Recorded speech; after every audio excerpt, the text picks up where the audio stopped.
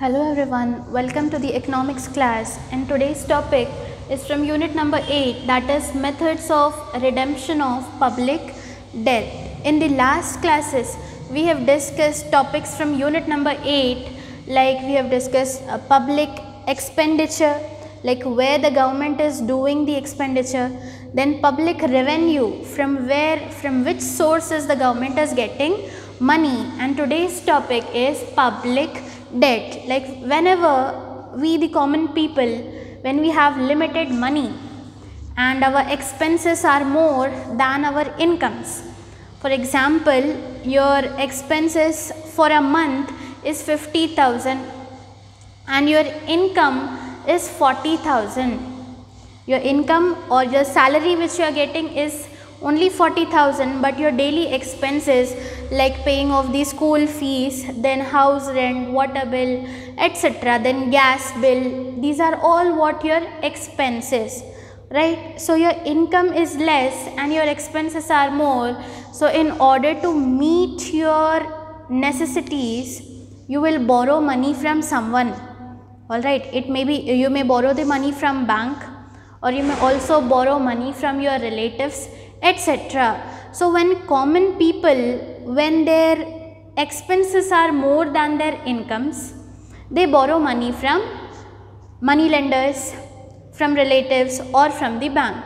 So even government also faces this kind of problem, like whenever the money is less, whenever the revenue is less. What is revenue? I said, after paying the taxes, whatever the amount which is left with you, or from which sources you are getting income, that is called as revenue.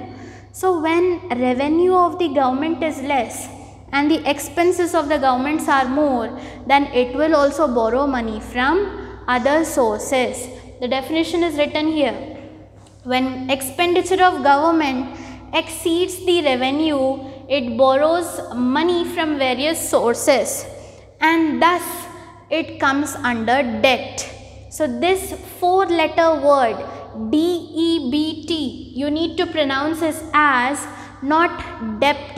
It is just called as debt because B, the letter B here is silent. Now what is the meaning of debt? Might be you are hearing this word for the first time. Let me tell you what is the meaning of debt. For example, if I have taken money from a money lender, I have taken some 10,000 of rupees. Okay, I did not repay it. Then second, again I have taken money from my friends. Okay, again I have taken 10,000 the second time. Then my income was very less. I did not repay it. So totally 20,000 I need to pay. Then again what happened? In the third month also, my expenses were more and my incomes were less. Then third time again I have borrowed money from the bank. Now how much money I need to pay? In total 30,000 I need to pay. Then fourth month what happened? Again my expenses were more and incomes were less, and I have to pay money to 3 persons. Okay, first were my money lender, then second were my friends, and third were the banks. Now fourth time again the money is insufficient for me and I have again borrowed money from the bank also. So totally I have borrowed money from 4 sources. How many sources I have borrowed money? 4 sources. How much? 10,000, 10,000, 10,000 and 10,000. So in total I need to pay 40,000 rupees. I did not repay it. Okay, in this manner the condition of borrowing money and not paying it, and again borrowing money, not paying it, again borrowing money, not paying it, this system, this following thing is called as debt. It is called as debt. In Hindi or Urdu you say it as qarz, right? In Telugu you say it as appu.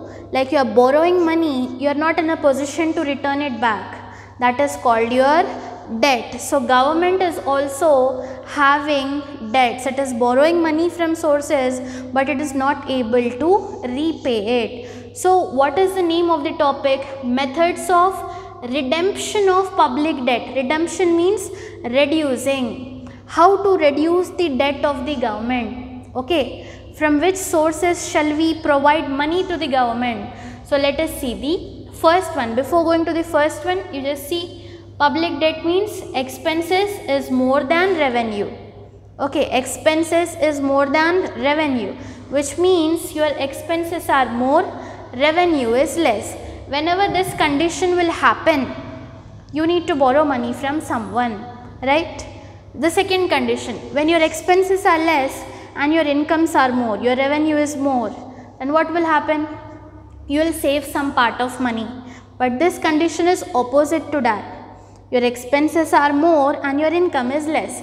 Because of this reason, you are borrowing money from various sources. This is the actual meaning of public debt. Now in this topic, we will learn how to reduce the burden of public debt from the government. First one, capital levy, heavy one-time tax, imposition of heavy one-time tax on capital assets is known as capital levy. Like for example, there are rich persons in the society, there are rich people, they will have huge properties with them. So government will impose heavy tax on their properties, on what all the capital assets they are having, on what all the wealth they are having. So government will keep one-time heavy tax on this capital assets and the properties. By imposing taxes, obviously the government will get money, because these people are paying the taxes. Money is going from them and money is coming to the government. So what is capital levy? Imposition of heavy one-time tax on capital assets, and also especially imposing taxes on rich people who have huge properties. We can reduce the public debt, we can reduce the burden of debt from the government, because while imposing tax, government is getting money. With that money, it can repay its debt. Then coming to second point, additional taxation. Government will levy new taxes. Now what is the meaning of this term levy? Levy means allotting or laying. Alright, for example, I am giving you work, like you need to write this topic for 2 times. So I am levying you some work, I am laying you some work. Alright, I am allotting you some work. In the same way, government is levying the taxes. So government will levy new taxes in order to raise funds and for the repayment of the old debts. Means, now you may be getting confused, like what are these old debts, new taxes, etc. For example, what is the side heading actually? Additional taxation. Whenever money which is coming from taxes is not sufficient for the government, then what the government will do? It will introduce some additional taxes. If it will keep some additional taxes on the various sections of people in the society. Then what will happen? With the help of new taxes, it will raise funds, means it will get money from them, and with that money it can make the repayment of the old debts. Whatever the previous debts are there, with this, from this new taxes, whatever the money you are getting, you can repay your old debts. So this is the second redemption method, how to reduce the public debt. Then coming to the third one, that is conversion. The term itself is saying converting. We need to convert existing loans into new loans.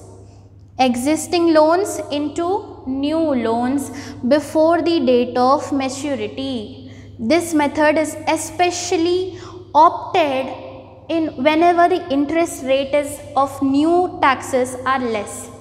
For example, your existing loan, you are paying 20% interest. For your existing loan, how much interest you are paying? 20%. And on your new loan, you need to pay just 5% interest. Here you need to pay 20% interest on your loan, and here you need to pay only 5% of interest. So which one is good for the government? This one. So whenever the existing loans or old loans are converted into new with less rate of interest, that is a profit for the government. Instead of paying 1 lakh rupees, it needs to pay only 50,000 rupees, for example, right? Now what is the meaning of date of maturity? Before the date of maturity. For example, whenever you borrow money from someone, they will be saying you one date, like before this date you need to pay me back. For example, this is the month of September. I have taken a loan from bank in the month of September, and I have gave the assurance that till December I'll repay your loan. So December is the date of maturity. So before the December comes, if my existing loan is converted into new loan with less rate of interest, that is a profit for me. Okay, my debt burden will become less. So debt burden will become less means what? Redemption of public debt. First point which we have discussed was capital levy. Then second redemption method is additional taxation. Third redemption method is conversion. Coming to fourth point, sinking funds. This is the most common form of savings for the people. Like maximum of the students, what they do, they'll get pocket money every day or week or monthly. For example, every month your parents are giving you some 500 rupees or some 200 rupees as a pocket money. So what you'll do, not all the students, few students save that money in the piggy banks. They'll be having small pot like structure made of mud. Nowadays you are getting plastic ones also. So what you'll do, every day or every week you will save some money in that. So whenever any birthday party is there, you need to buy some gift, then you will break that piggy bank and you will take out the money. So that is called as sinking fund. So even government, like how you deposit some amount in your piggy banks every month or every day from your pocket money, how you are saving the money, in the same way government is also maintains a separate fund called as sinking fund. Then what it will do here? The public revenue, a part of public revenue. What was public revenue? Different sources the government is getting money, right? From that money, some part of the money is deposited into fund every year. A part of public revenue is deposited into fund every year, and public debt will be repaid from the sinking fund. Are you understanding? Every year the government is saving some money where in sinking funds, and that money which is saved, it will use for the repayment of public debt. Alright, coming to the last one, annuities. The term itself is saying annually. Like in your schools you used to have annual day. So in the whole year it happens only one time. So you can say once in a year.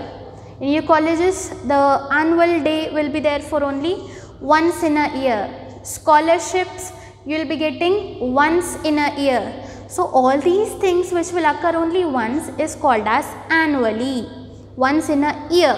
In the same way, government will also repay its loan every year in installments. Okay. So by this method, government repays a part of public debt. What are annuities? Every year government will pay some amount in order to reduce the public debt. So these are the 5 important methods how we can reduce public debt. Let us recall it once again. First is capital levy, then second point is additional taxation, third point is conversion, fourth is sinking fund, and last one is annuities. So totally from unit number 8 we have discussed 4 topics: items of public expenditure, then sources of public revenue, then this is the third one, that is methods of redemption of public debt, and last one was supply creates its own demand. Very important topics for 5 marks. Any one is for sure going to come in your Board of Intermediate Examinations. Please note down all the points and try to revise it again and again. Till that, see you in the next class with some new topics. Till that, stay home, stay safe and keep practicing.